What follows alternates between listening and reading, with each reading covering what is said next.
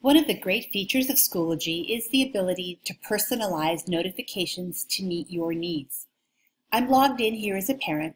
Remember, when you log in as a parent, the name of one of your children will usually appear here. Click the down arrow to view the other students associated with your account as well as the parent name. Click on the parent name to switch accounts. Click on the down arrow again and choose Settings. On this page, select the Notifications tab.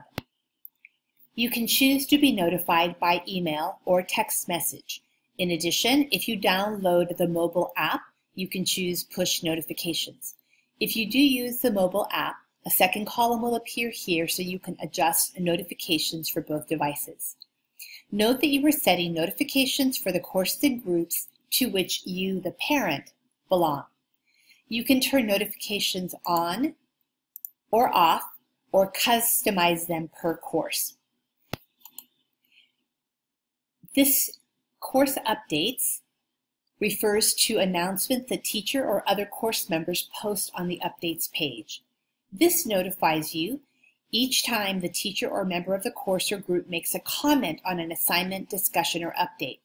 This will notify you if anyone comments specifically on one of your posts. For example, if you post a question in the updates area, this will notify you if someone responds. This will notify you each time new content is created, like new assignments or new resources. This notifies you if anything in your course is overdue. The school groups and public groups area are similar. The school area is important because your school will use the area to post announcements and school events. In the personal area, the most important notification to have turned on is the message one. You want to be notified when a teacher sends you a private message in Schoology. Schoology has default settings for all these notifications, but the type and quantity may not work for you. I encourage you to personalize the settings so you receive the necessary information from your school and your teachers.